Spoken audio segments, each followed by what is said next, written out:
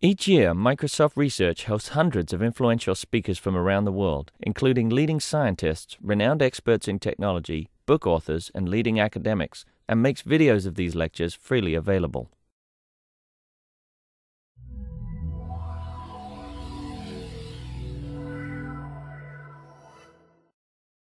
Okay, so let's get started. So let me have some very brief introduction to our speakers. Professor Sidney Fells and also John Lloyd. They travel all the way from UBC, from Vancouver, to come here to give us this talk on articulate synthesis in terms of detailed biomechanical modeling. And this area has been up and down over the last 30-some years. I think just recently, one of the reasons I got interested in this was during my sabbatical several years ago. At ATR, actually, we actually worked on this approach for a while before I joined Microsoft at the time. And it's a lot of computational complexity in this kind of modeling. And then many people decide, probably just give up this kind of approach because concatenated synthesis has played so much important role and it's so easy to construct. A lot of people like this UBC group, and there are a couple other groups in the world still persistently pursuing this kind of approach. They actually want to solve fundamentally what speech synthesis problem is about. And one of the reasons I brought them in here is because I think 2 months ago we actually have this multimedia signal processing workshop in Victoria. We actually have the invited speaker on facial modeling using physical-based approaches. So this is very much in parallel with articulate synthesis work. And the quality that they produce has been so dramatically improved over the last 3 or 4 years.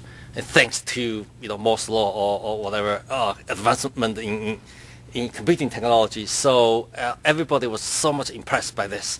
And there are a lot of discussions because the speech people and multimedia, image analysis and processing people. So we got together. We felt that in speech research, we probably should come back to revisit this approach because this actually is very fundamental. Now, many years ago, the computing facility isn't good enough, but so far, so much progress has been made. So we really need to come back to re-examine this approach. So we actually have some very interesting discussions among a few people, like Larry Robina was there, Mary Ostendorf there. We actually have some very interesting discussion on that. So this time there was this speech production workshop in Brazil about 3 weeks ago. December. Yeah, mid-December. And then one of my collaborators that was in Japan when I worked with him on this approach about 10 years ago. And he actually told me that you really should look at this approach because this is the first time they can see that it's almost real time implementation. So I thought that this is probably the best opportunity to invite them. So they both have been working on this approach for the last 3 or 4 years. You got a strategic grant in Canadian system. They got this very blue sky kind of research, whereas in the US it's virtually impossible to find this kind of work. So I thought that we really should bring them in to give some introduction to the approach. Completely blue sky. Okay, so I'll give the floor to Professor Fells and Lloyd. Okay, thanks very much, Lee, and thank you very much for inviting us to come and talk to your group and people at MSR. As Lee was saying, back when we first started, there was this idea that for speech synthesis to progress, it really does need to go back to the fundamentals and think about, what is the physiology, what are the mechanisms behind the control of speech, and rather than looking at it strictly as an acoustic waveform or as a spectral phenomenon. And so that led us to, and we also had a recognition at the time that computational speeds had increased sufficiently to support investigation of complex computational models. Medical imaging has advanced to the point where we have a fairly good idea of what the dynamics, though not 100%, but in good enough so that we can actually derive these models from data. And we also have new techniques for doing physically-based modeling that are more efficient and provide better models. So all these factors are coming together at the right time, we believe, to revisit that issue of looking at articulatory, 3D articulatory speech synthesis. So that's what this project is all about, and we're going to show you where we are at this point. Just to give you a little upfront notice that. Oh, well, we're going to be running demos on this screen, PowerPoint on that screen. So, because the demos go with the PowerPoint, and unfortunately, we got here and these screens are rather far apart. Though actually, if the person running the screen could put PowerPoint on here for now, and then we'll, like, I think you can switch it. Just switch it up. Yeah, just switch it at the source there, just to put the PowerPoint on for a moment here. And then when we run the demos, we will switch back, and hopefully it's all working. Sure. So let's try that, and then when the demos run, we'll switch to PowerPoint there. Let's see what happens. What's the worst that can happen? I'm gonna do a lot of walking back and forth, I think. Yeah. Okay, so where were we here? Okay, so what? Oh yeah, so just a little advance warning. At this point, most of our effort has gone into the biomechanical modeling to get the articulation and the physiology and the anatomy working fairly well and in a timely fashion and working fairly fast. And we have coupled the acoustics and the sound parts to it, but that had to wait until we got up to the point where the physiology is, or the anatomy is correct. So we're just at that transition stage now where we can focus more time on the acoustics. So I'll talk about that in a little bit as well. So our original goal is to create a 3D articulatory speech synthesizer, as I mentioned before. But we also have a bigger goal than that, in that and to achieve this, the belief is that it's so complex that not a single group can probably achieve this goal. And so to do this, we believed in making this toolkit for bringing together different expertise and different models into the same framework so that they can work together, so that we can prove and compare different models and incrementally continue to expand knowledge to the point where this will all work. And therefore, we couldn't just say our team is going to do everything. Rather, our team will lay down a framework that others can contribute. And we'll see examples of how that is starting to work and the payoff that's available for that. It's open source, so again, to support the collaboration, thinking that the scale of the project is too big for a single group. So it's open, and everything you see here today you can download and try it out yourself. The other recognition we had is that it's quite an interdisciplinary and multidisciplinary endeavor, incorporating researchers from outside engineering who are not programmers, but bring to the problem a lot of knowledge about speech phenomenon as well as articulation. And so they definitely are not programmers. So the whole framework has an interactive simulation so that you can experiment and play with it at more of an empiricist point of view and not have to program as much. And that's helpful for everyone, but especially helpful for people who are not programmers. So you'll see that in action as well. And as we build up models and add them with the toolkit, that forms a baseline set. So eventually we'll have an entire set that covers the whole vocal tract, and those will be components that you can switch in and out in different ways to compare them again, to help with an incremental approach to adding knowledge to solve this very difficult problem of 3D articulatory speech synthesis. So that's our underlying goal. With respect to 3D articulatory synthesis, I already sort of mentioned that. I do believe that it really is the next generation of speech synthesis. It really is where it all started, actually, way back when. And I'll show you some history of that, of where people doing speech synthesis believed that without an understanding of how humans do it, we won't have good speech synthesis. Of course, along the way with spectral-based methods like formant synthesis, time-based methods like concatenative synthesis, so using the waveform, those have all been very, very successful. However, they have limitations in terms of their usefulness for modeling many different speakers, modeling emotions, doing audio-visual matching, so for talking heads, so that the speech, the signal, the sound is matched to the visuals. And if you don't get that, it does tend to reduce intelligibility. Developing a better understanding of speech production, just from the point of view of science, just having better understanding of the production mechanisms. And we do believe that having a better understanding of that will improve recognition.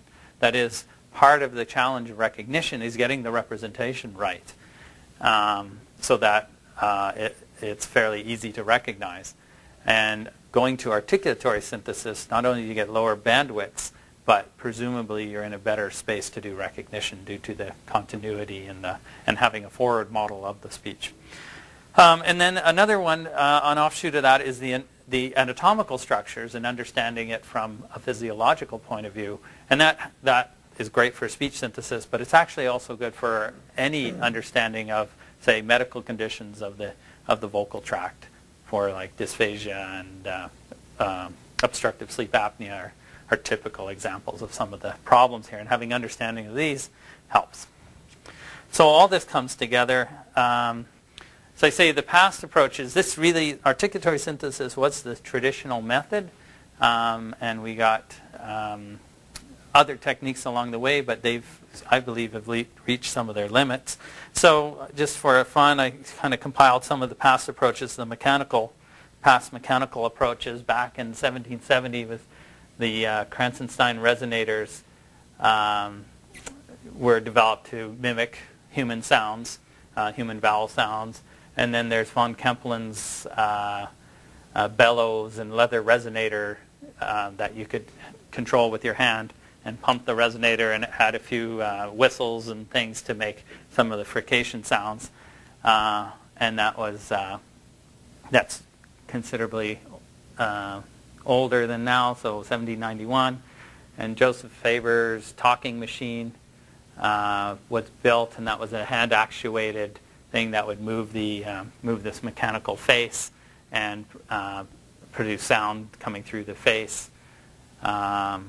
Actually, Alexander Graham Bell's father, I think, saw this and took his sons to that, which apparently had quite an impact on their development afterwards. This device was shown around in like circus shows and that kind of thing around those are the days before TV, I guess, and then or the web.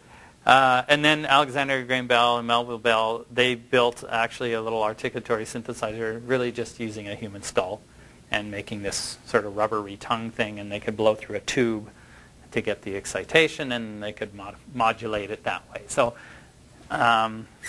we're in good company, though of course nowadays we want to build a computational model of all these mechanisms. Though there still is work in mechanical. If you look at Waseda University, it's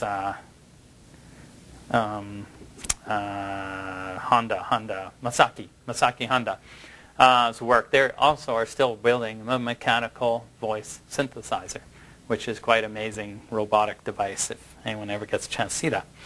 But we're going computational.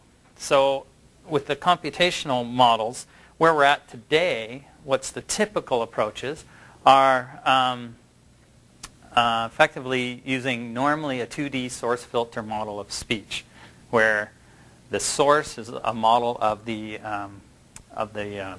vocal cords, typically a 2-mass model, so 2 coupled oscillating masses, and the filter is the air is derived from the air passage formed within your vocal tract, converted into an area function. So a one-dimensional, essentially down to a one-dimensional area function that you can get a filter from.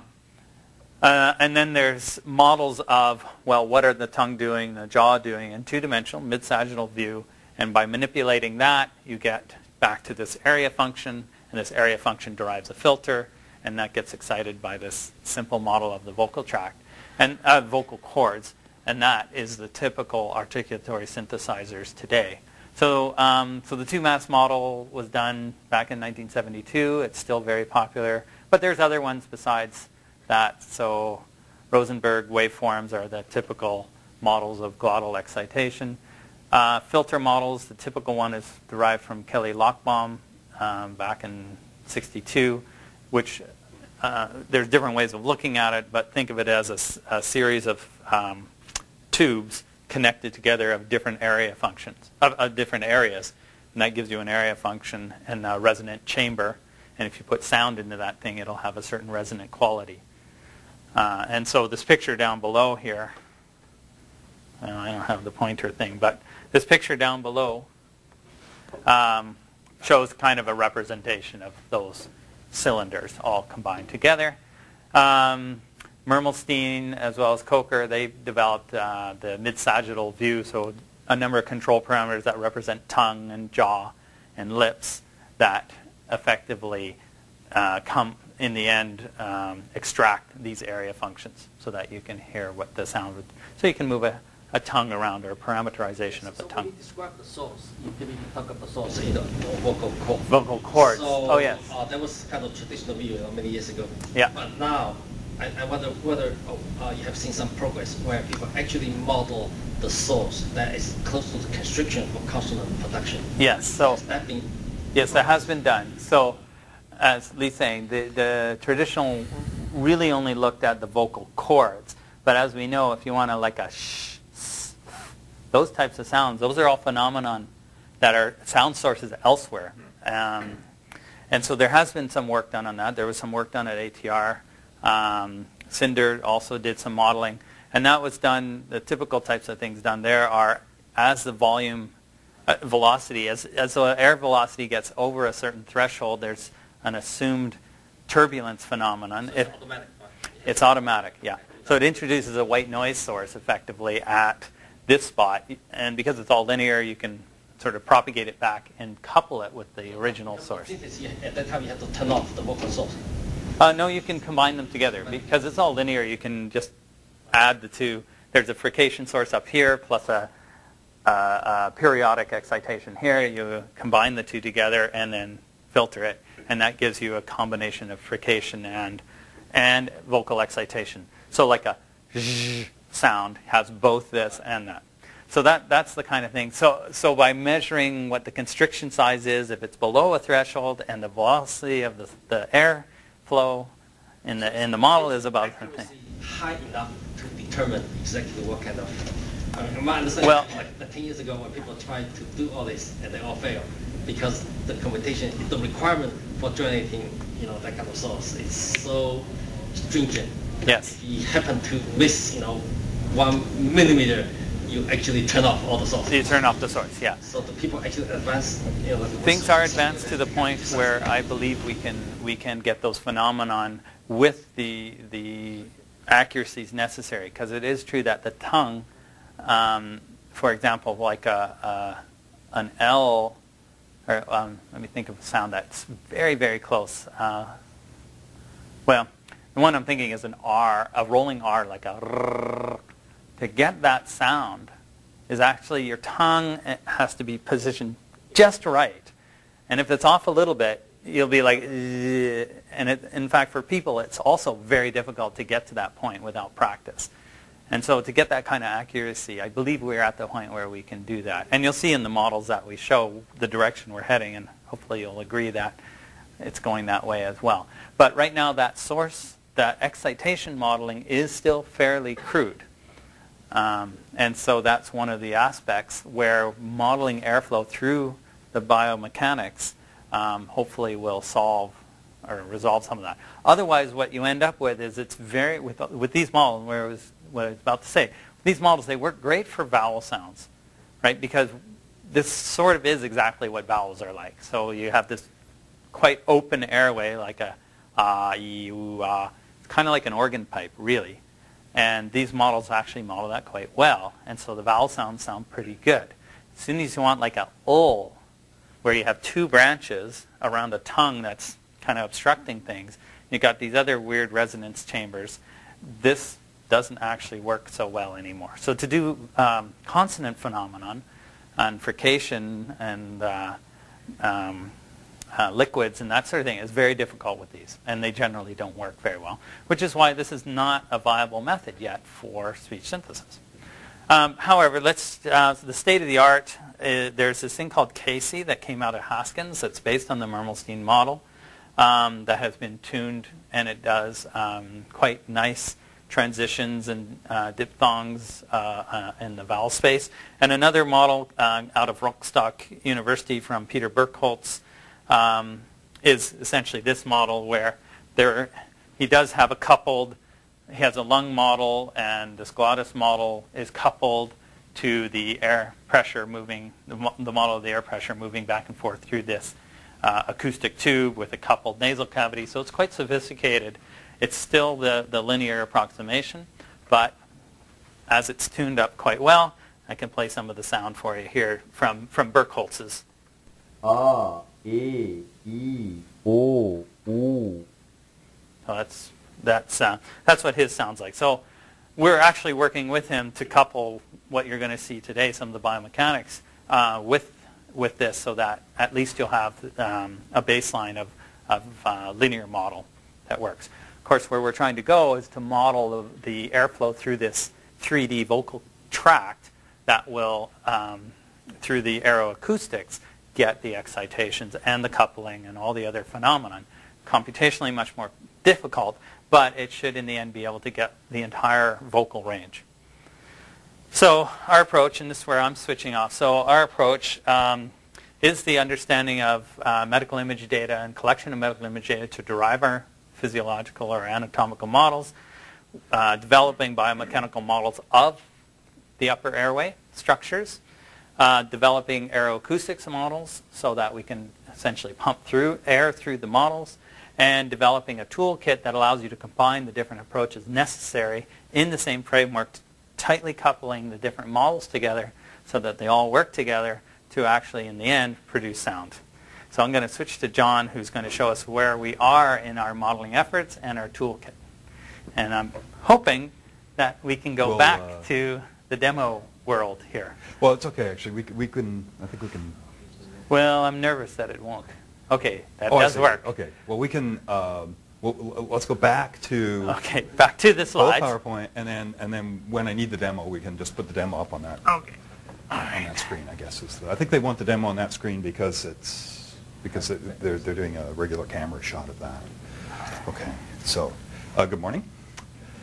So as Sid was mentioning, our task is to try to develop this full-blown articulatory synthesizer in which the underlying engine is a biomechanical model, and then we use that as our means of speech production. And in order to do this, we actually need to create an integrated 3D model of the vocal tract, in particular the vocal tract components that are associated with speech, and then combine that with acoustics. So what that consists of, I mean, essentially you've got the tongue, which is a very important part of this. You've got the pharyngeal wall, the throat here. You've got vocal folds. You've got the hard palate, the soft palate, lips, facial structures too, if you're interested in modeling gesture and that sort of thing, facial expression. And so you need a biomechanical model that combines all these things. This is a fairly ambitious undertaking, and so our approach is to develop this collaborative system called ArtiSynth, which is essentially it's a Java-based API for model creation with GUI support for interactive editing, simulation, and observation. And so why ArtiSynth? So I mean, there are a number of existing packages out there that do various aspects of physical simulation that could be applied to some of this. So for instance, ANSYS, well-known finite element modeler. There's Atoms, which is used for mechanical simulation. There's Maya, which is used in the animation world. These are well-known packages. There are a whole bunch of others, but they all tend to have a very specific focus. So they're all designed to solve a particular problem. When you're actually doing the sort of work that we're doing, which is fairly cutting-edge type stuff, you often need to get under the hood. and put in your own algorithms and do your own experimental work. In order to do that, we believe it's actually best to have some sort of an open source model, and then people can kind of mix and match different results. And the other thing, we need to combine, integrate these models with acoustics, which can actually be rather problematic. We also, if we do aeroacoustics, we need to integrate that as well. So the interoperability of some of these existing models is actually highly problematic. And also by producing this sort of open source platform, it does provide this a place for collaborative research. So I mean, if someone actually comes up with, hey, you know, I have a good tissue model, a good finite element model for the tongue, say, well, the proof of that is often actually in the source code. Right, the details is often, the devil's in the details in these things. I mean, you can publish a paper, but if you actually don't have the code available, well, sort of, it provides a way in which other people can first of all use it for their own purposes and kind of test it out and repeat experiments and that sort of thing. So we believe that an open source model is actually the way to go here, and so this is what we've done. So ArtiSynth, specifically, some of the features that ArtiSynth provides, and I'm going to go into some of these details, and we'll give some demos of the system. So at the lowest level, there's a Java API for creating anatomical and acoustical models. So Java is the base programming language for this, and we chose Java because it's mainly because of system interoperability. That's quite portable, and contrary to a lot of existing belief, it's not actually that much slower than traditional compiled language. If you sort of code correctly and take advantage of the hotspot compiler, your Java code will run, 1.5 times real time. It might even run as fast as compiled native code. So the speed is not really too big an issue. ArtiSynth provides a number of existing components for doing some finite element modeling, rigid and articulated bodies, springs, constraints, collision handling. I will show you some examples of that.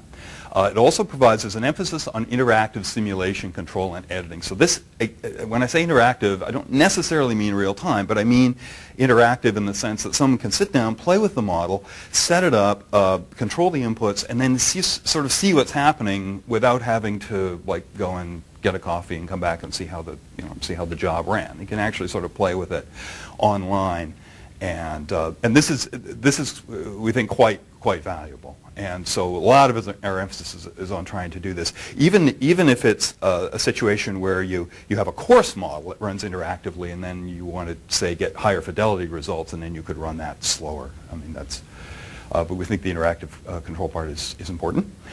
And of course, then there's various acoustical tools, which acoustical models, which we connect to this. Okay, so a little quick outline of the rest of this talk. So I'm going to talk about, first of all, I'll give a quick introduction to the architecture of ArtiSynth itself. I'll talk a little bit about how it's set up to do interactive simulation support. This idea of so we want this open source framework. So a lot of this problem just comes down to creating some sort of modular biomechanical simulation framework and a way to some sort of general structure in which you can combine all these different kinds of biomechanical models, which is not completely trivial, but we think we've made some good progress in that. And then we'll give a few examples of some of the major models we've actually done. When I'm talking about this, I'll give some toy examples just to kind of illustrate the capabilities of the system. And then finally, I'll turn the talk back over to Sid, and he'll talk a little bit more about the acoustical modeling. Sure. Maybe the right time just to clarify Yes. The terminology. So here, by acoustic modeling, you mean how to generate acoustic waveform from whatever geometry. Sure. Right. I mean, essentially, there's sort of two parts to the system, right? So there's the biomechanical model, which it's your vocal tract model, and it's got the tongue and the jaw and the airway and the air chamber. And that moves. It could be driven parametrically. It could be driven dynamically, say, in response to muscle activation, that sort of thing. Yeah, so for those people who are viewing that from PC, from their own PC, we use acoustic modeling so pervasively here. Simply, the meaning of acoustic modeling here simply means that how you build distributions out of acoustic features. So it's very, very different concept. Right. Yeah, thanks. Okay, so our first kind of objective is to create this this open source system, and it's essentially a hierarchical component-based architecture, and I will give some slides to kind of illustrate that. So at the heart of ArtiSynth, you've got this hierarchy of models and their components, and as I mentioned, these are all implemented in Java classes. And then they advance in time as a simulation system. There's a scheduler that controls the dynamic advancement of these components. And then that's all under the control of a user interface, a graphical user interface, and a timeline component, which I'll give you an example of. And this allows the user to, this is where the user interactive control comes in. And you can also set up streams of input data, which can be used to control the simulation, and you can then specify certain aspects or certain properties of the simulation that you want recorded. So there's this mechanism for basically input and output data streams. And these are called probes. There's, of course, support for graphical and acoustical rendering. And the whole thing is enabled by a rather large, at this point, library of support routines that provide numerics, geometry, dynamics, collision detection, that sort of thing. And again, these are all implemented in Java. Okay, so when you actually, what you end up with, you create your model, and essentially there's a hierarchical model of these components. For instance, here you have a mechanical model, and it might have a couple of rigid bodies, and there are muscle components, and then there may be points on the rigid bodies to which the muscles are attached. Over here we can have an airway model. These things interact. And so essentially this hierarchical component structure. So a little bit of UML. So underneath, all the basic components in ArtiSynth are instances of something called a model component, which provides methods for name, or they selected index values, parent. There's a special case of this is a dynamic component. The dynamic component is a component which actually has state. So when a component has state, that means how it advances in time is actually a function of the inputs plus its current state. So in order to set the model at a particular point in time, you need to save and restore state, and so dynamic components provide that. There's also a composite component, which is simply a collection of other components. And then so the collection of all this basically allows you to implement a component hierarchy. And then a particular kind of component is a model. And a model is essentially the main thing that the scheduler advances through time. So a model component has an initialize method, and it has an advance method. And the advance method is used by the scheduler. It says, I want you to go from this time to this time, and then the model takes care of that. So models are responsible for sort of doing their own internal simulation, whatever they have to do for the dynamic advancement. Okay. Now, and then these are all, a whole collection of these models are combined together under a root model. You saw that, the thing in orange in the previous slide. So you have a full-on hierarchy. The scheduler controls the advancement. It looks through the component hierarchy, finds all the models, determines the next time event that we have to advance to. That's determined by, say, my basic frame update rate, or the next point at which I want to sample some data for my output. The scheduler then tells everybody advance to the next time event, and this is how the simulation is coordinated. There's also support. Components have to implement methods for reading and writing themselves from text streams. So this is essentially the mechanism that we use for persistent storage. Say we have a rigid transform 3D component. This would be a string representation of it, or a spatial inertia component. And since this is all hierarchical, each component is responsible for reading and writing itself. This leads to a recursive file format here. Yes? So for the component, you mean if you ignore the time part of the model, or jaw part of the model, and glottis part of the model, are they belonging to different components, or is it? So how do you organize different parts of the organs in terms of the model? Okay, so just are they in different states? Or? Right. Okay. So I mean, you actually everything's part of the same hierarchy. You can put different models into the into the hierarchy. In the jaw model, actually, I think I can answer your question when a little bit later when I give an example of the jaw model, and then I'll say, okay, this is a this, and this is a rigid body, and this is a spring, and okay. So I'll just kind of move on here. Okay. Okay. So that's kind of the basic structure. So this is a component-based structure with some fairly general interfaces defined, and then all of the components that are implemented have to sort of conform to that interface, and then you can do a lot of different things with that. We also have an emphasis on support for interactive simulation control. So that is based on the concept of properties. Properties. This is a little bit similar to Java Beans, actually.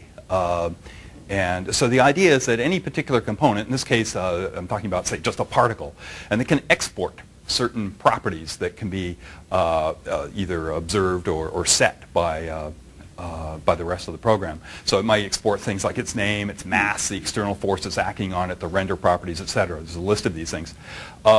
And the idea with the property interface is it provides a certain amount of information about this so that it's very easy for the GUI software to kind of hook on and to automatically generate interaction tools that allow you to kind of set and manipulate these properties dynamically without the user having to write a lot of boilerplate code. And then we have some examples of that. So now we have to go back to the split screen. So I think we're going to put the demo here, and now I'm going to over here. So so a couple of particular examples of what we actually have, and I'll talk about each of these. So we have this idea of a timeline, which is a let's actually do. How am I going to do this? Okay, I have two of me now. I'm here and I'm here.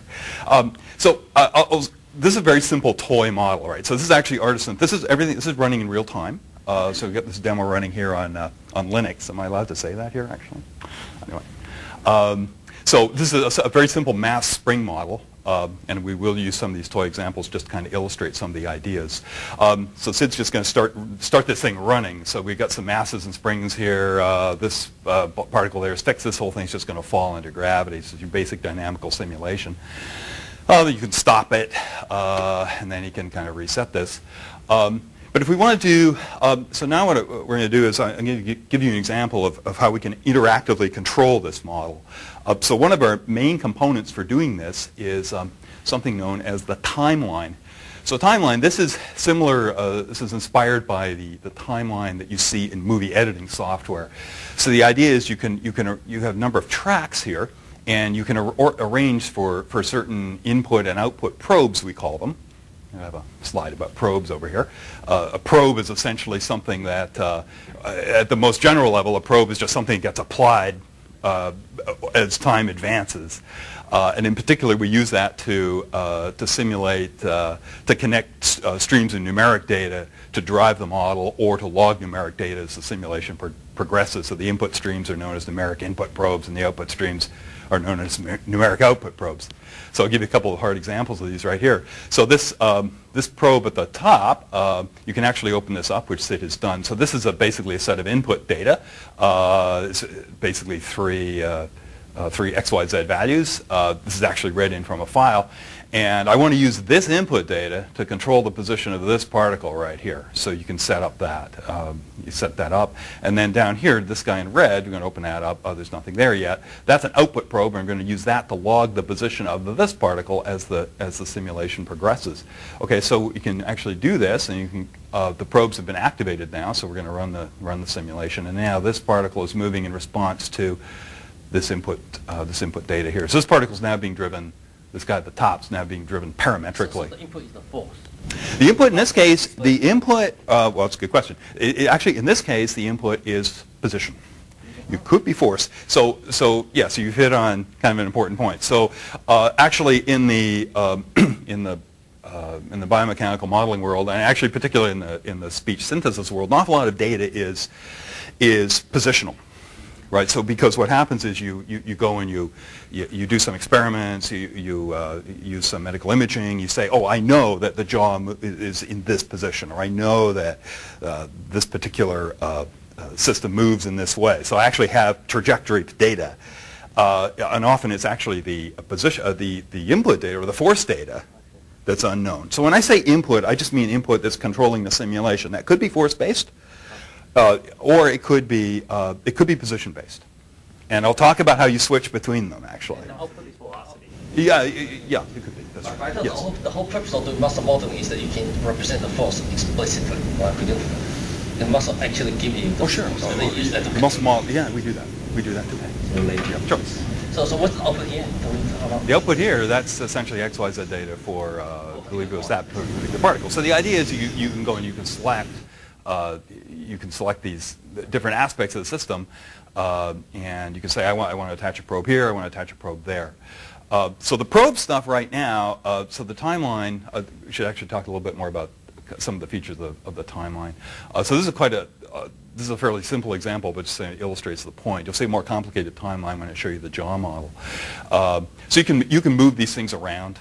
For instance, like you can take the probes, you can kind of put them in different ways. But one of the actually, do you have the? Do you want to do the?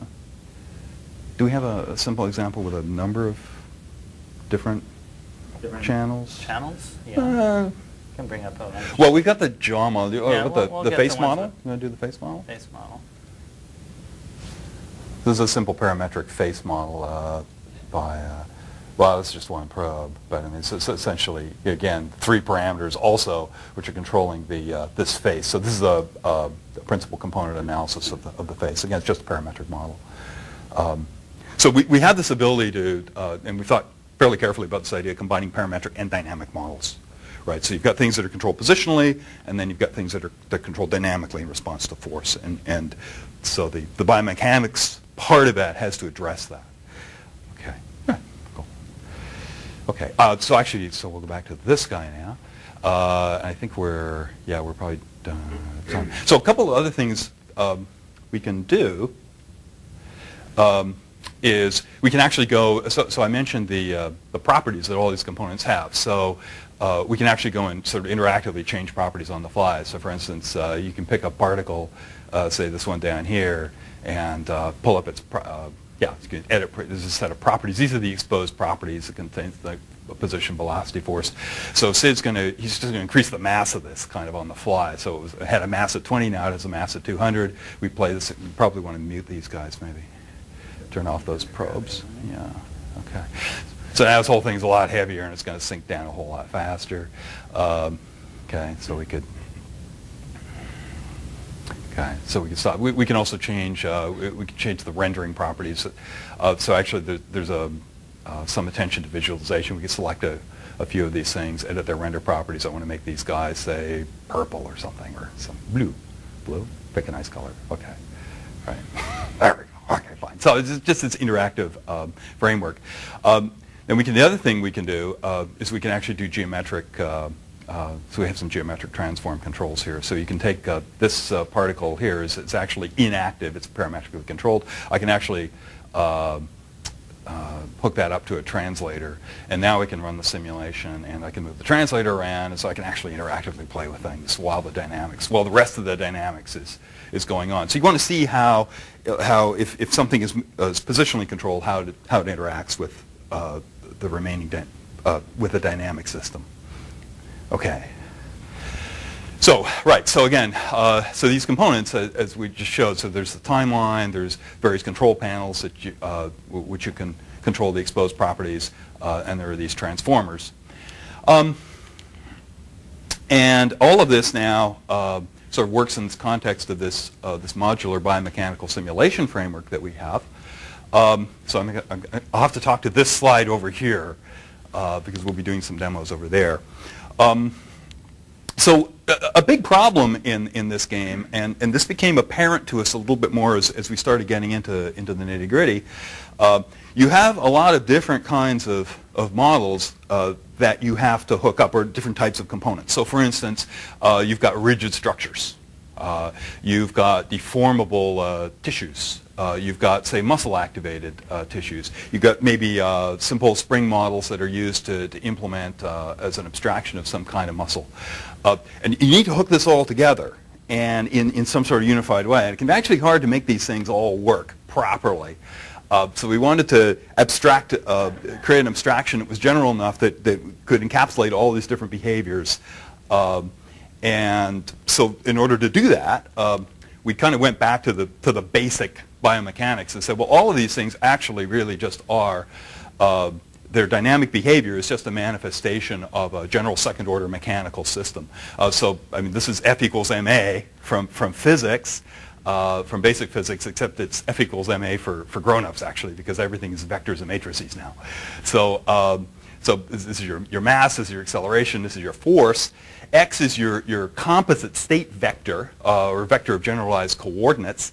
So the main objects that we have currently are basically particles and rigid bodies. Particles 3 degrees of freedom, a rigid body has 6 degrees of freedom.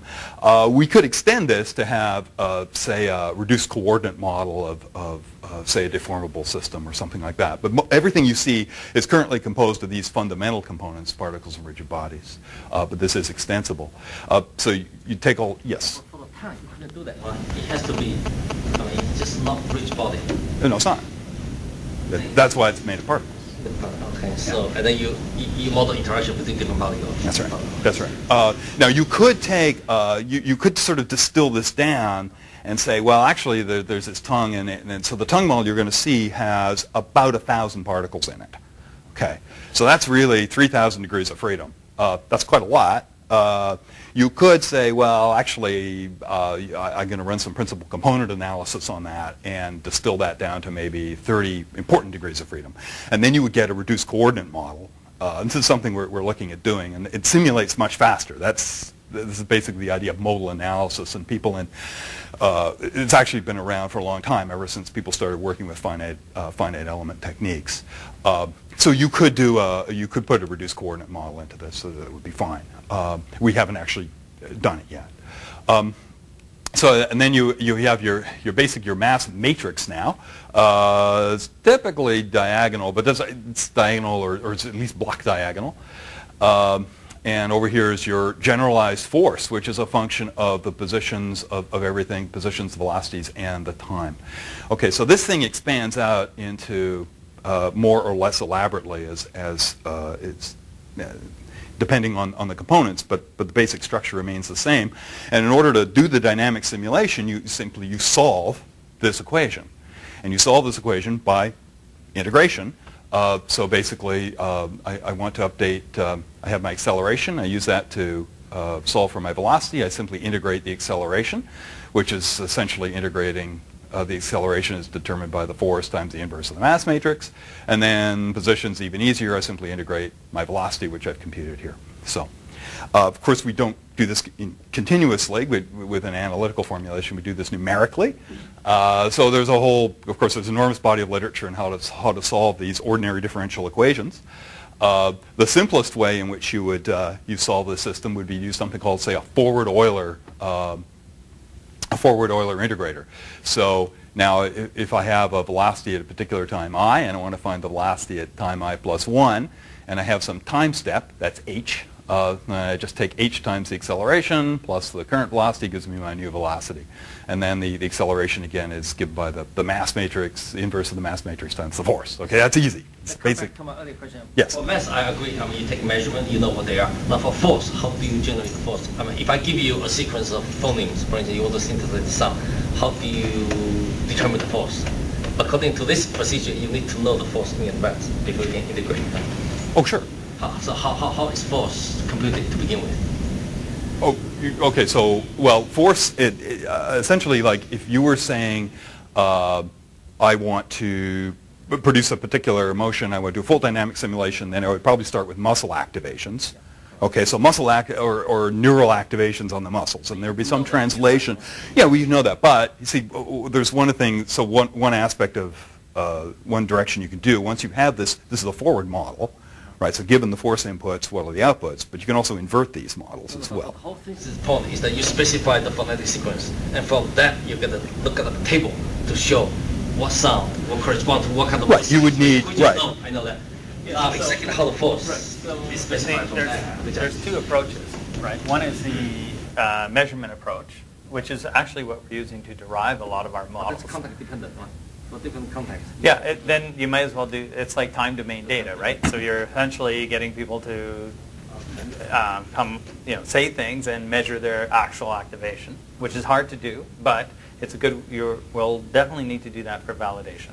The second way of doing it is through inverse modeling, right? So you have your acoustic waveforms that you want to generate, and then you essentially propagate that back through the forward model to derive the control parameters for the model. That's in the training, and you store that result. And then you can store that result. And the theory is, with a forward model like this that captures all the co-articulation and all the constraints of the actual biomechanical system, then interpolation in that space and changing of muscle activation in a space can be done algorithmically in a way that makes sense. For each particle, you got 3,000 particles.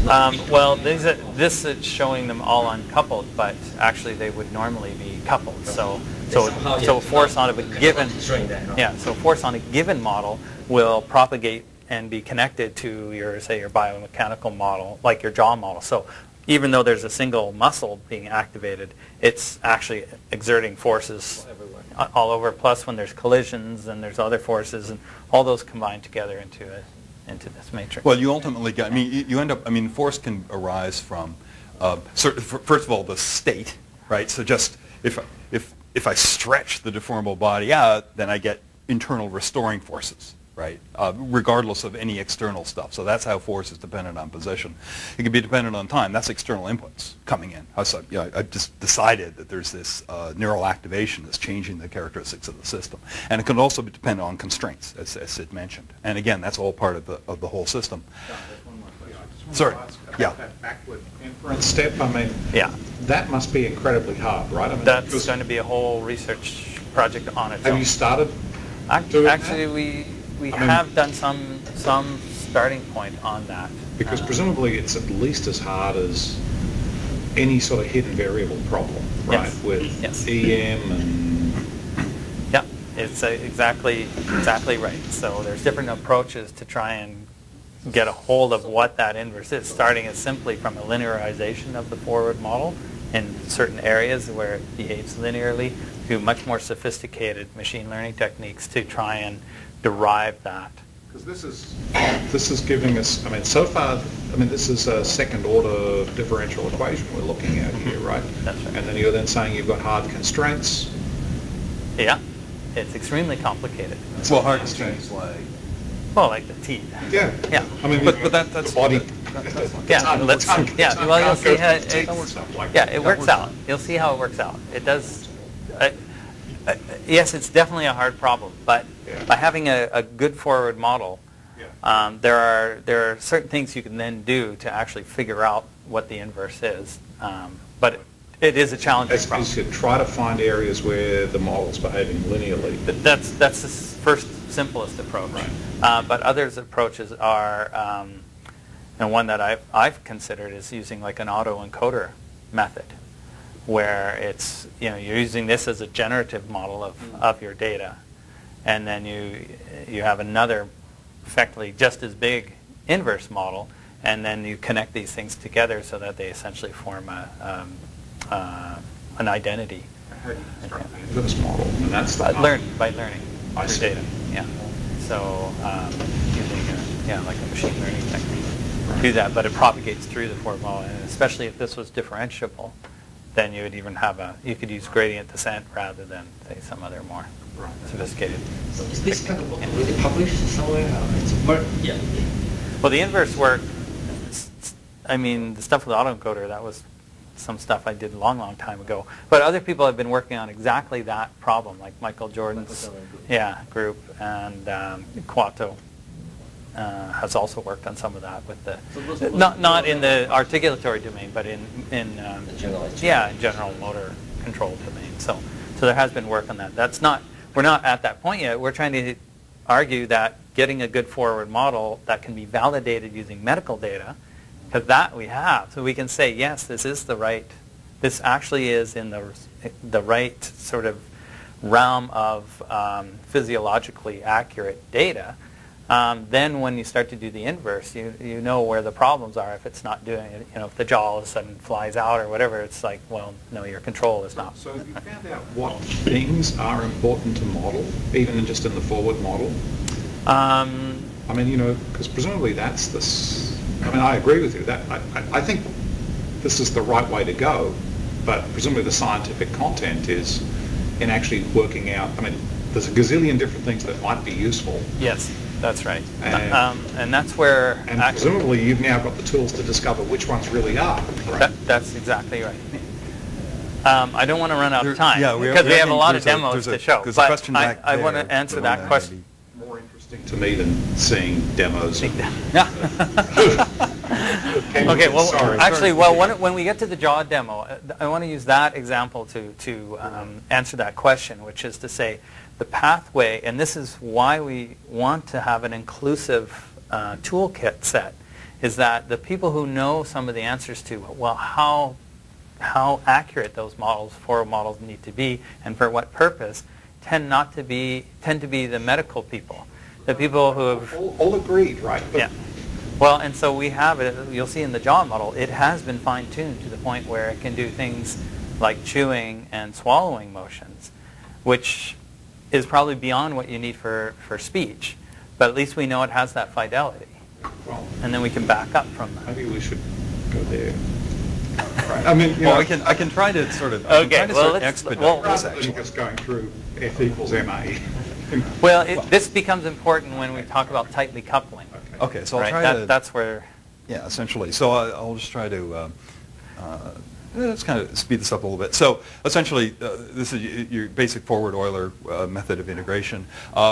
This is easy to do, but it actually turns out that it's typically unstable if the system is stiff.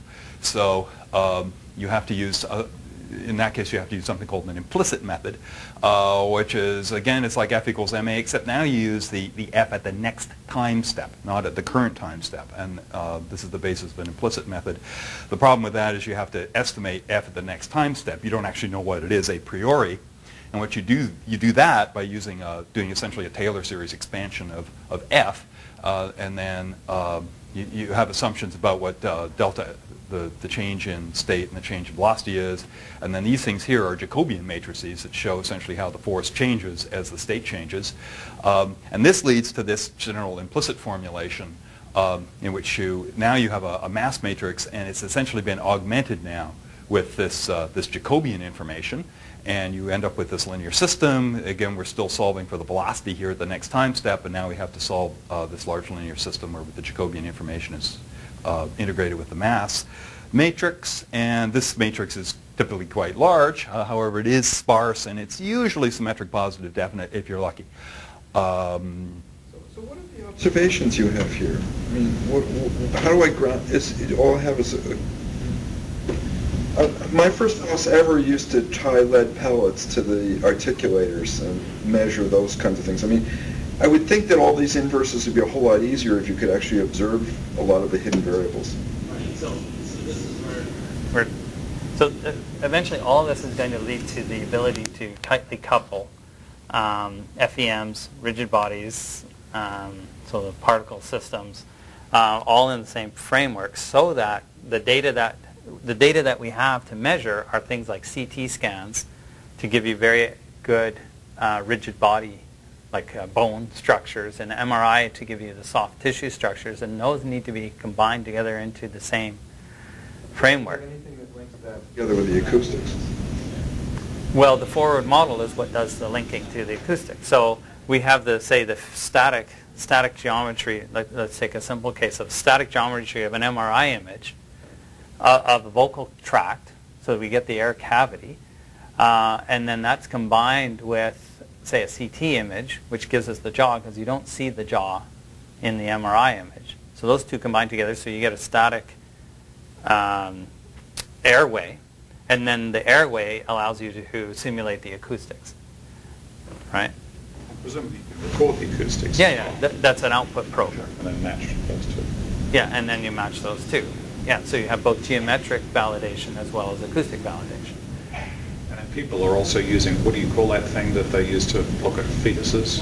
Ultrasound. Ultrasound. Yeah. We also do use ultrasound, but that's very difficult to do the registration because ultrasound's not a very clean signal, and it doesn't deal with the translation. So if your tongue moves forward and back like that, that's not detected by ultrasound. Whereas you can put some markers on there, but it's still not a very clean signal. And there's also a shadow. There's a very big shadow in ultrasound, right? So do you have any signal on the velum? I'm sorry? Do you have any observation of the velum?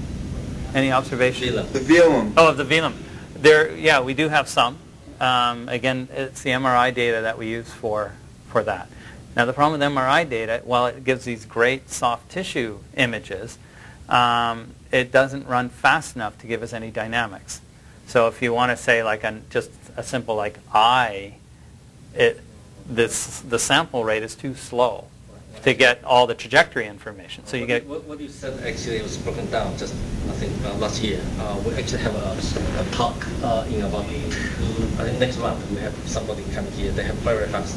Yeah, so there's different. Well, you don't get something for nothing on these things. So you can do fast, but then you tend to do single slice or maybe usually three slices, mid-sagittal and one on either side.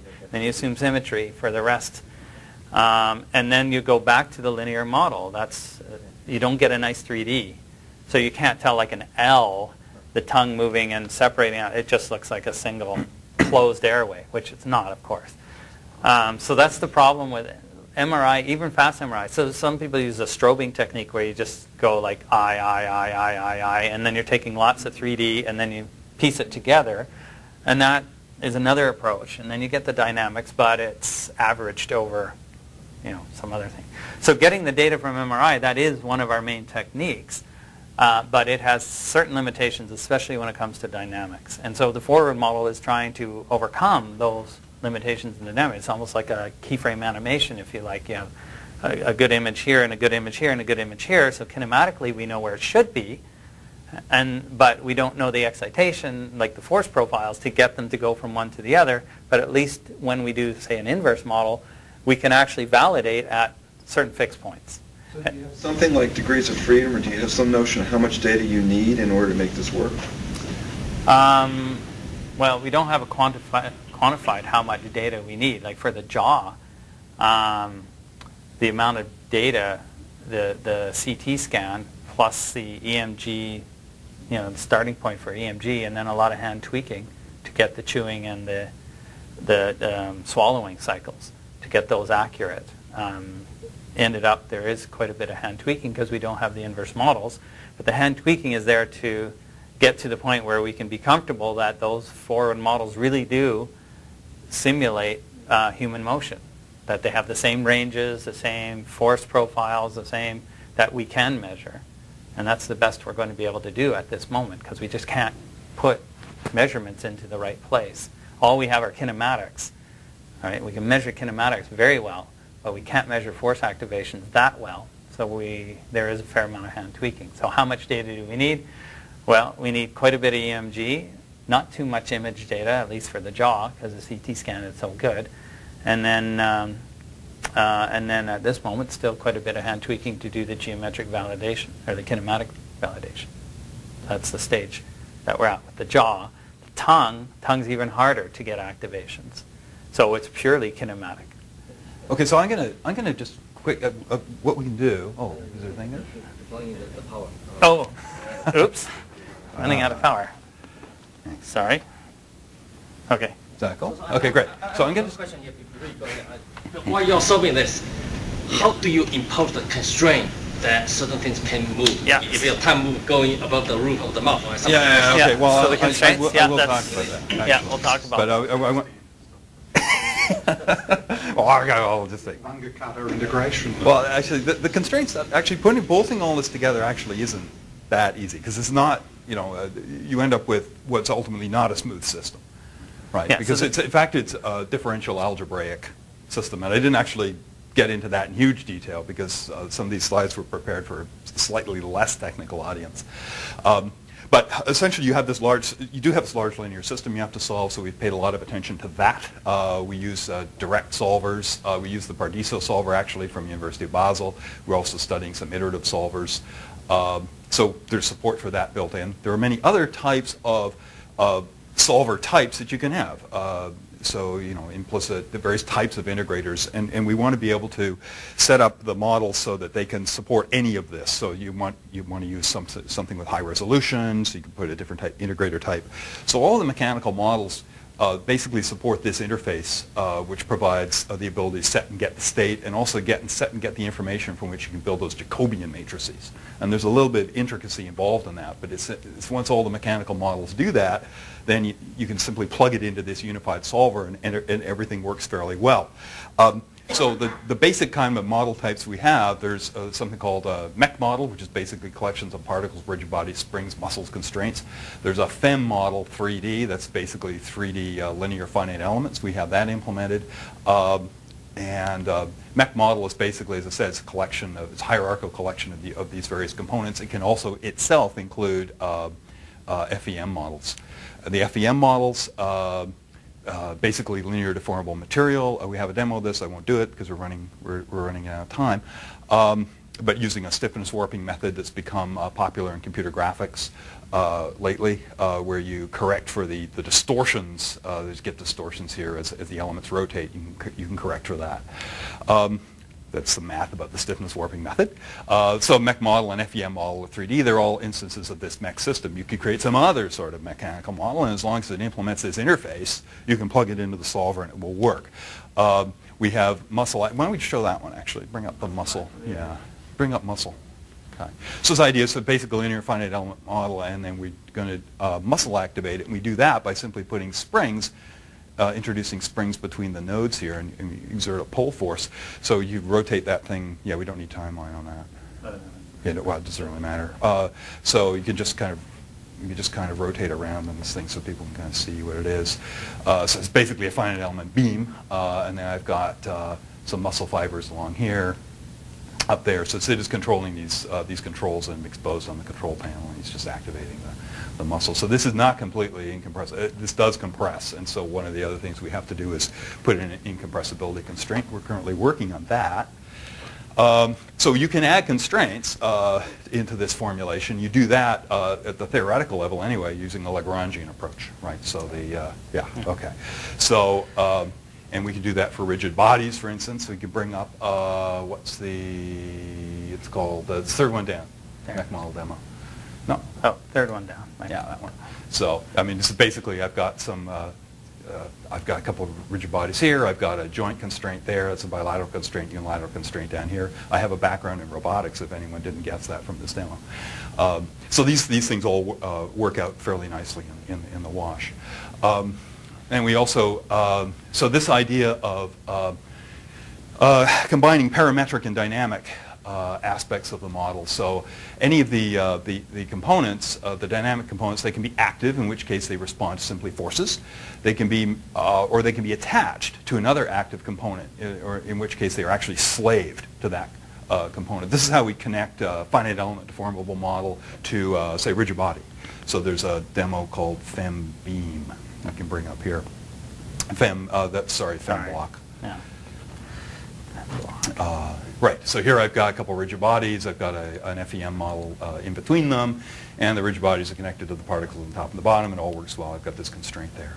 So again, there's a number of issues you have to pay attention to in order to kind of get this all to work properly. I can also then take a particular particle, say, in that FEM model. I can deactivate it. I have to, edit. Yeah. So make it inactive now, so it's now a response to parametric inputs. We can play the thing, and now we kind of move things around, and so it all kind of works out nicely in the wash. Okay, there is support for collisions. So collisions, basically, anything you want to collide needs to expose a mesh, Right now it has to be a triangular mesh, and then we compute intersections into triangular meshes, and there's a whole bunch of literature on this. And then the intersection regions, we use that to generate contact points. And then, so for rigid bodies, our collision detection is handled using impulses, right? So essentially an impulse is essentially where you apply a correcting velocity to the system.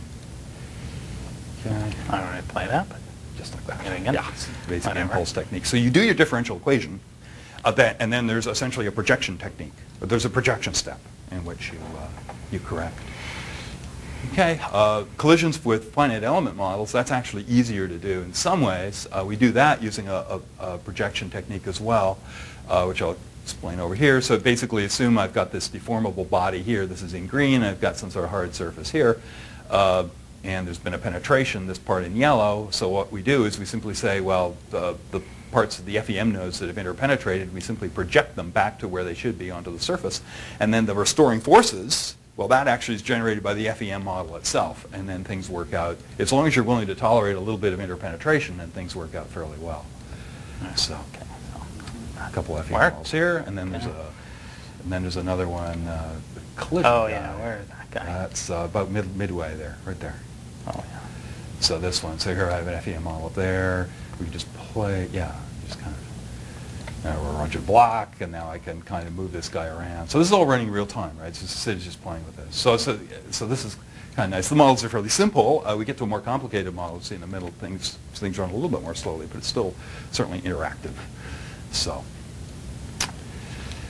Okay, so coming to dynamic jaw laryngeal model. So this is a model that was developed mainly by Alan Hannum, who's a professor of dentistry at UBC, and a graduate student of Sid's, Ian Stavnus, and they worked together to use ArtiSynth to create this model. So we can bring up the jaw model over here. I'll talk about it on some slides over here, and then we can show a little bit of demo of it.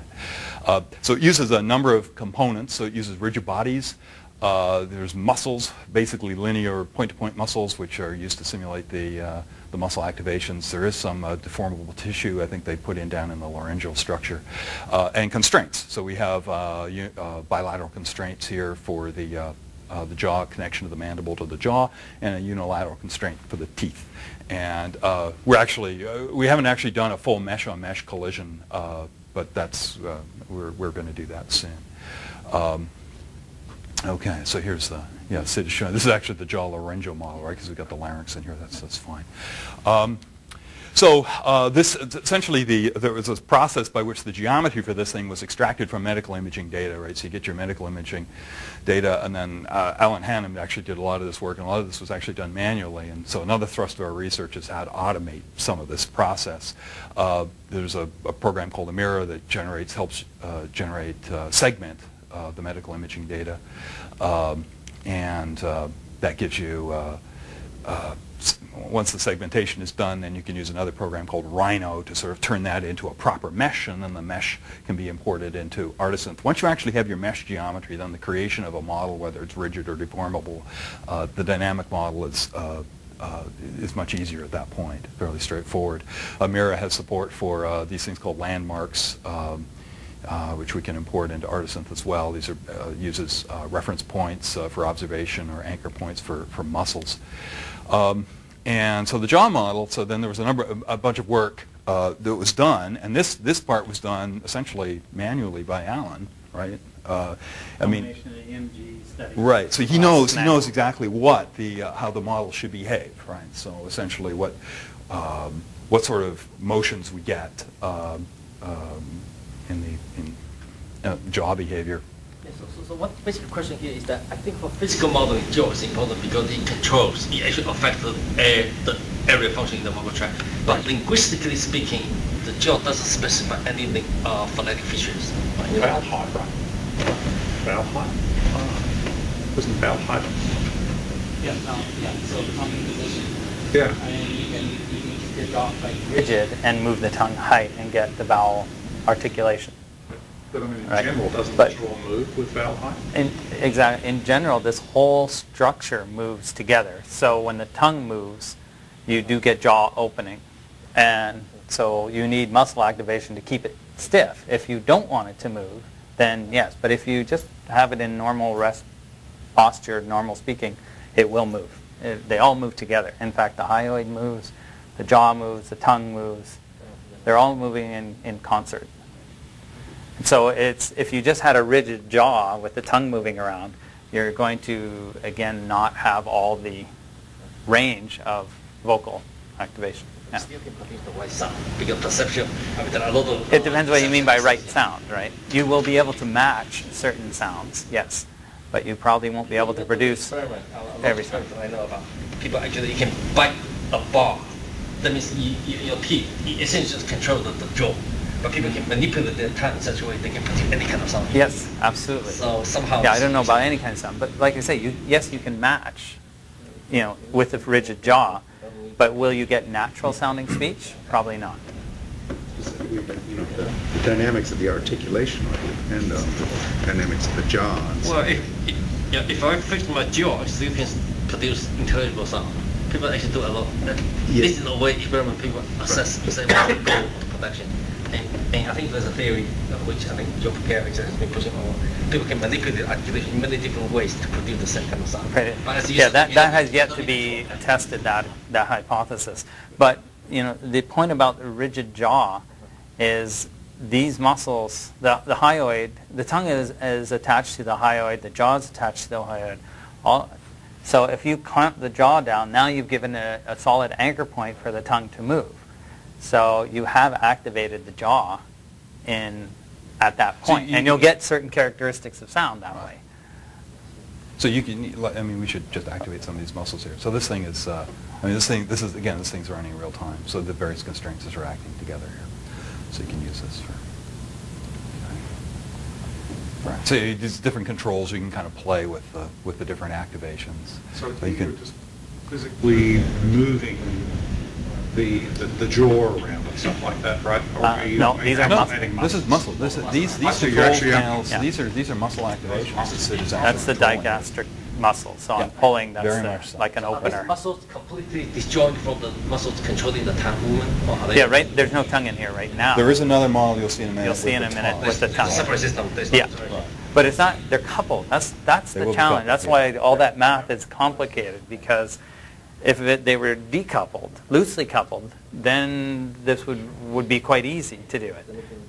But the problem is they're not, and you open this jaw, and it pulls the tongue, which then is attached to a hyoid, which then is attached to where the jaw muscles are, and this whole system gets very complicated very quickly when you try to bring them all together.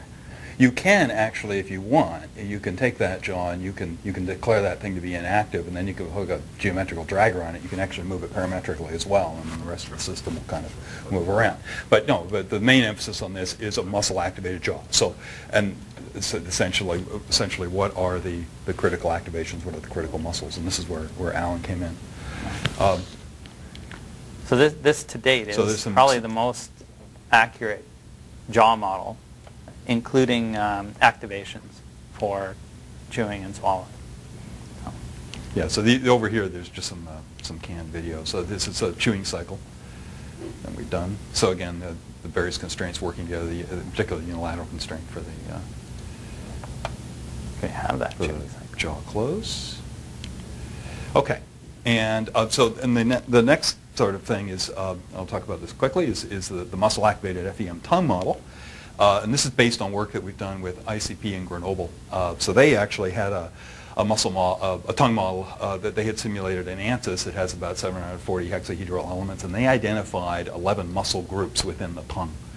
So the purpose of this collaboration is to take their tongue model and then implement it in ArtiSynth using some of our faster finite element techniques, and then we're trying to get this to behave with the appropriate fidelity.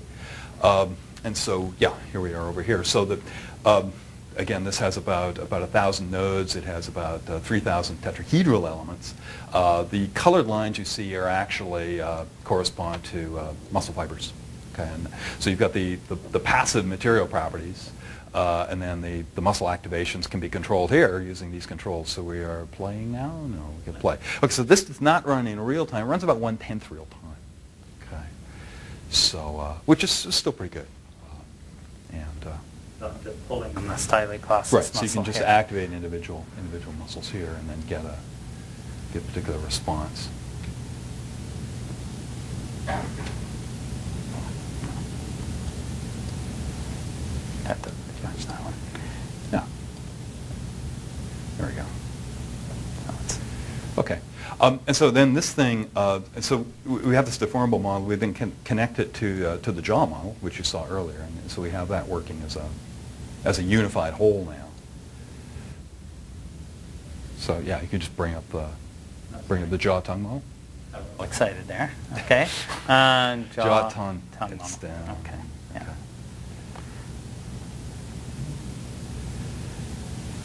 So these are getting more comprehensive models. Right. So now here you have the jaw. The skull's not visible in this particular thing. So now we have the tongue. It's basically attached, and you specify attachment points between the mandible and also to the hyoid. So these are just nodes that are now made to track, and now so it's an integrated dynamical system at this point. So the tongue moves, that'll cause some motion on the jaw, and vice versa. So now it's just under gravity right now, but right. if I pull on stylic glossus, for example, you'll see the tongue and jaw apparatus move. But it's doing that through the coupling of the jaw to the tongue. And if I pull on the tongue, or sorry, on the jaw, let me just put that back, and pull on the jaw here a little bit. The digastric muscle is a good one because it's very obvious. And that moves the tongue around too. So hyoid, tongue, all of this moves together. And that's the complex forward model that we're talking about. So they're all coupled, and by biting on it, yes, that does decouple it, but that limits the range of sounds that you're going to be able to mimic or to simulate, Right. synthesize. So, yeah. But Yeah. Can you just tell me, have you actually managed to simulate speech? at this stage? There's some Yeah. sound, yeah. Where do we have it here? We don't get the sound on this machine. The problem is it doesn't run on this laptop. But if you want to just quick, yeah, there is sound that comes out. So with sound production, there's two complexities. One is getting the airway to derive an area function. We have a three-dimensional, essentially, vocal cavity, if you like, and translating that into 2D to drive those area function models. That we do, and you get some sound out, vowel sounds in particular, because it won't do consonant sounds. Doesn't sound that good, and that's why we're linking up with the people who have tuned those. But there's the question of whether the area function that's derived from this 3D thing into a 2D thing, there's a loss of information there. And so maybe you have the geometry perfect, but once you go to 2D, it doesn't sound right. Now, of course, you can adjust the 2D area function until it matches spectrally exactly whatever it is you want. But if you were to look at the actual corresponding geometry, it may not be physically realizable anymore. So you have this complexity of going through these 2D models that you can't tell exactly where the problems are. So we're not sure exactly why the sound is I mean, it's intelligible, but it's not high quality by any means. Solve the 3D problem?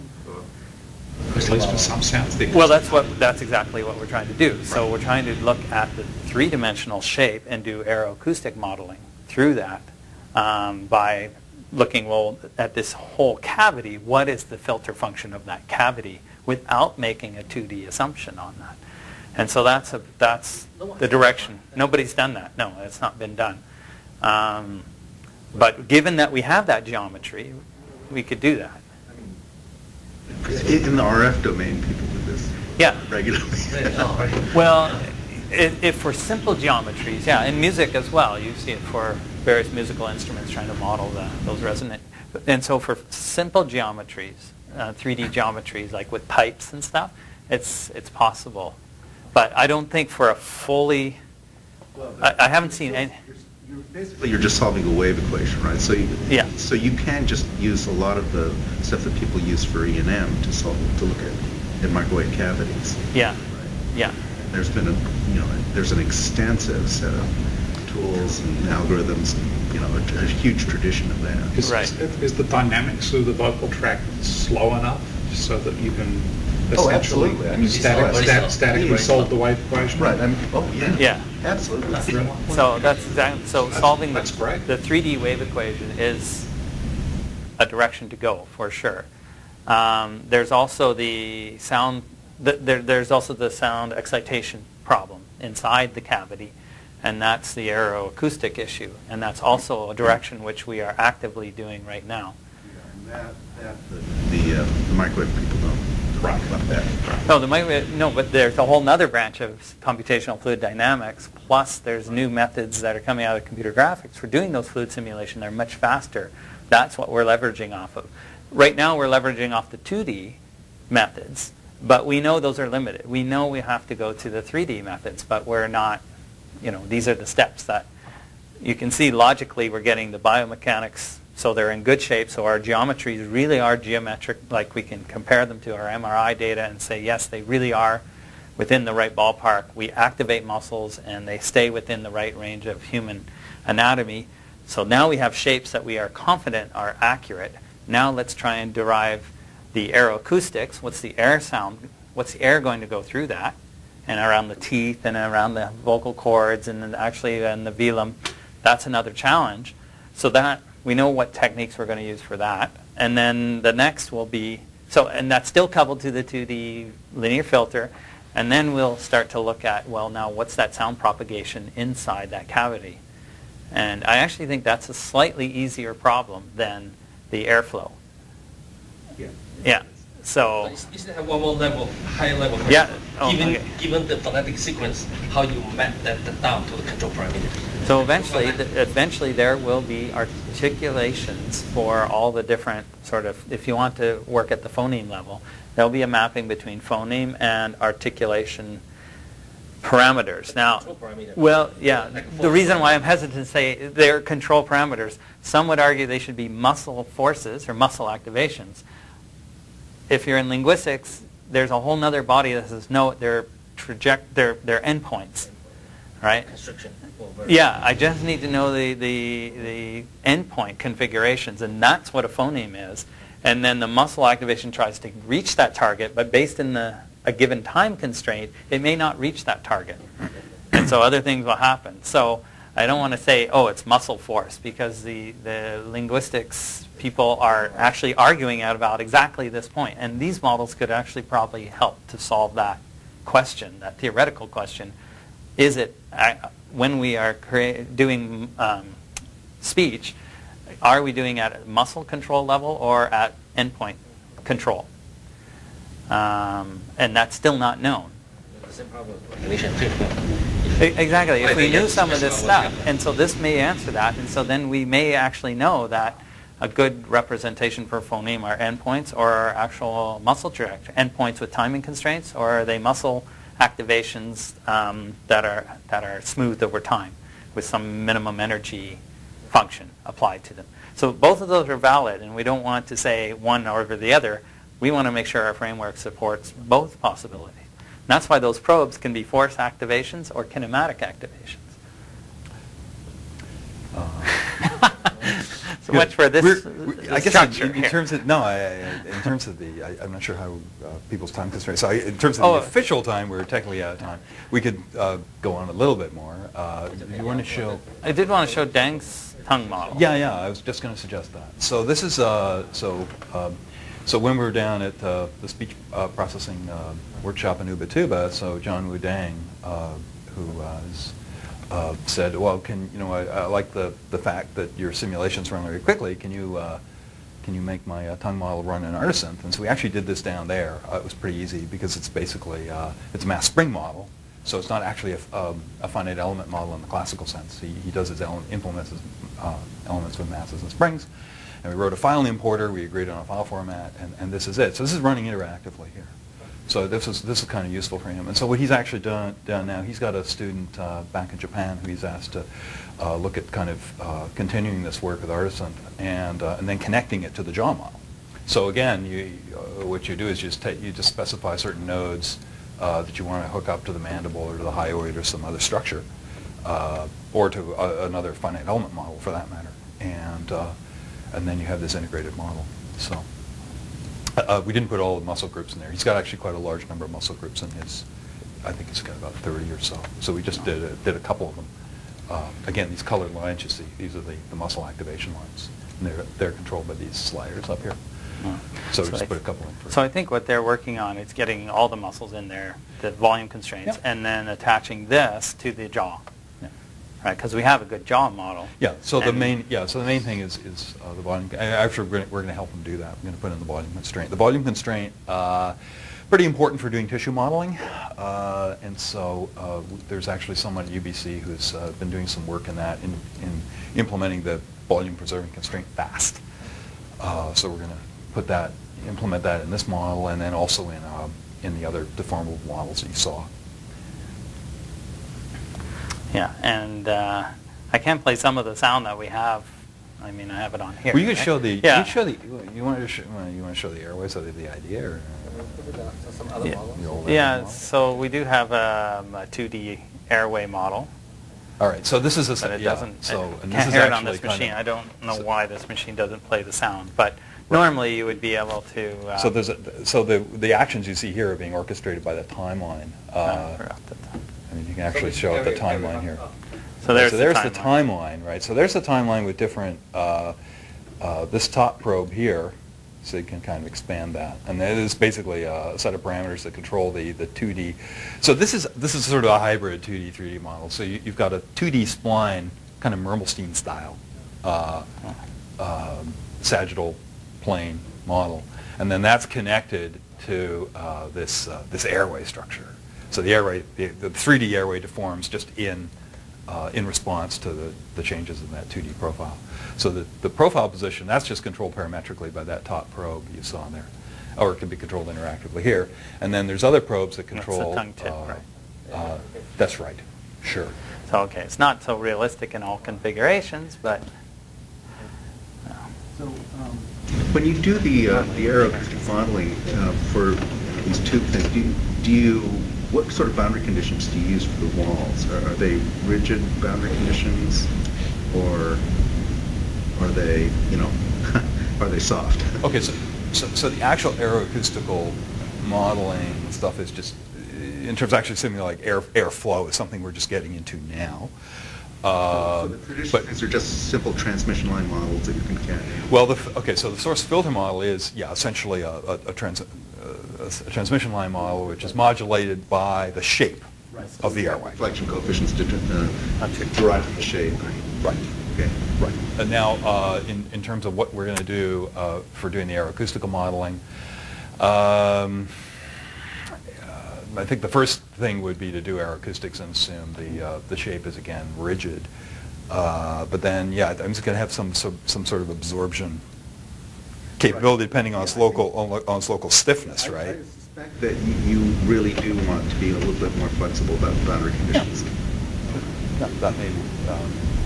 Because the rigid boundary conditions are not going to be good, and you really want to mix boundary conditions. And frankly, it won't be any harder. Yeah, so exactly right. It shouldn't be any harder. We have both soft and rigid constraints implemented. Yeah. So, it's exactly those point is why we built this in a way that is like a toolkit, right? Because there are people out there, and the problem is there are people out there who really strongly believe rigid constraints, like for the jaw, for example, that the jaw is best the condyle joint is a planar constraint. And there's others say, no, it's really got to be this. And rather than say it's one or the other, say, you know what, if we put them together in the same framework, you can tell what the difference is. But right now you see a publication and they've got their data and they can't compare very easily.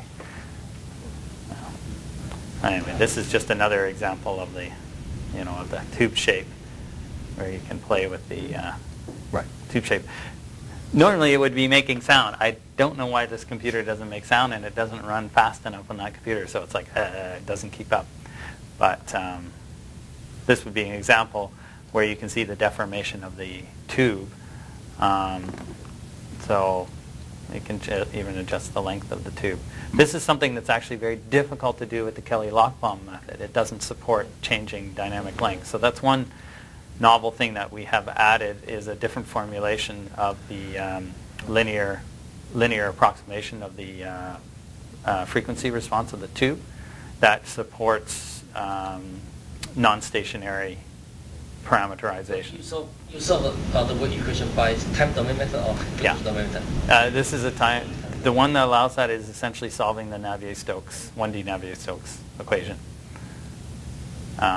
versus Kelly-Lockbaum, which is like a transmission line. It's the transmission line equations, which assume quasi-stationary parameters.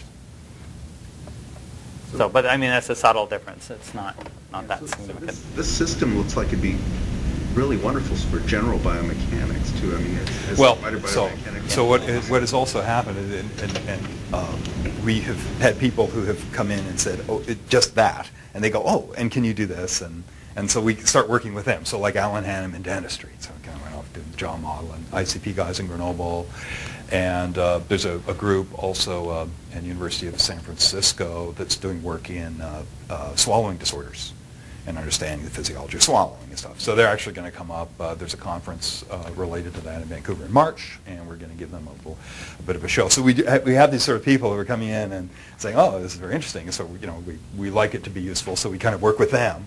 And we have put a lot of the emphasis has actually gone into the biomechanics as a result of that. Yeah, but I would think that even outside of swallowing the head, I mean, just a biomechanical body. Oh yeah, sure. Actually, this is why we actually I took some time to kind of put in all the bilateral and unilateral constraints, because you don't actually you can kind of fake that out a little bit with the jaw.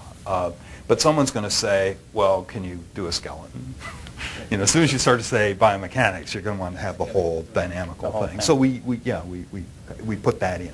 So robotics research people today actually find that useful, that kind of toolkit, because they want to shake hands, and control robotics. Is that woman simulated? Robots are you can support that. Yeah, you could support that. It's not. I don't think it's that much of a stretch. I mean, what we're coming up with is that the realization of speech. I mean, kind of being speech researchers. Talk about the difference between this kind of reaching task versus speech task. Yeah. So reach task, you always know where you want to go. Right? You know the goal, but speech people don't know. Right, but also the robot systems are so small. I mean, you can just hack them together massively. Yeah. So in dealing with the speech, the modeling of the speech phenomenon, by being able to do that, many other things are subsets of that, is what you're noticing, and that's true. So some of the same formulations that are here are more sophisticated than you probably need, but it will do them quite well for some of the normal sort of robotics kind of activities that you want. They can be handled in there. And once you add airflow simulation in there, and so you have an engine that does computational fluid dynamics plus FEM plus rigid body all in the same framework. Well, that doesn't exist in any tool yet. And we, as speech researchers, we need that. But for many others, they don't need that. They can very happily do an FEM in package A and then port it over to do their fluid dynamic calculation in package B, and the fact that there's no interaction, well, that's okay, because they didn't need it. Anyway, it's an airplane wing or something, and they just assume that there's no interaction. But as soon as they're coupled, like they are in the vocal tract, you can't do that approach anymore. So many other problems are subsets of this kind of thing. Now also balancing for robot, you also, if you do the robot movement, the walking, you have to worry about balancing, otherwise you will fall. Yeah. So the control problem is a hard problem. Yeah, it's a different and hard problem. The control problem for speech is very, very challenging. That's kind of muscle. Exactly what kind of muscle activation you need to have in order to maintain the goals at the end, which is not well specified to begin with. Yeah, so you might think that, so speech is very complicated. Chewing and swallowing. Swallowing is a really complicated set of muscle activations. To get, just think about swallowing water, what has to happen, or chewing something into a thing, and then the tongue has to pin itself up against the back, against the palate, set up a rhythmic motion to push it through. That is so complicated, and yet it all interacts with the fluids and everything going on. So that's why people interested in dysphagia type things are interested in this, because the same equations for speech and the same issues come up with swallowing disorders. Though swallowing has much higher forces. Speech is very light forces. Swallowing are these enormous forces that are opposing, so it becomes a very stiff system, where speech probably isn't as much. So I think swallowing actually is harder than speech in terms of modeling. It's more nonlinear. Yeah, and all the collisions. It's a hard phenomenon, which is also why if you can't swallow properly, you die. So it's kind of an important issue medically as well. Yeah. Thank you so much for the presentation. Yeah, we'll hope that you get it. Next time maybe you come here, you get a much better sound, the sequence of sound all coming out together. Yeah, we do have some examples of sound. We just never got to them yet. But yeah, we appreciate the feedback. And sorry that it was we didn't know the level of audience in terms of the mathematics, so there was a bit of an intro to some of the issues there. But hopefully you get an appreciation for the complexity of the types of models that speech synthesis needs. Yeah. Cool. Yeah, thank you so much. Okay, thank you.